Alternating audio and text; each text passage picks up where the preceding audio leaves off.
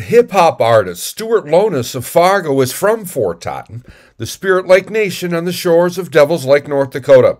He's one of the organizers of a recent event at Fort Totten to bring generations together. We're doing a 3-on-3 basketball tournament, community cookout, and live performances. All of it is free admission and free to the public and open to everybody.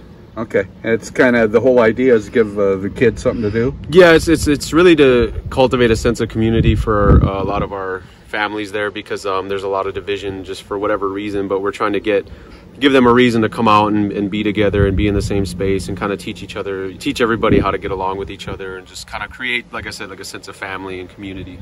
Okay. Do you want to touch on that at all? What's going on that's causing problems? I think maybe with the rest of America.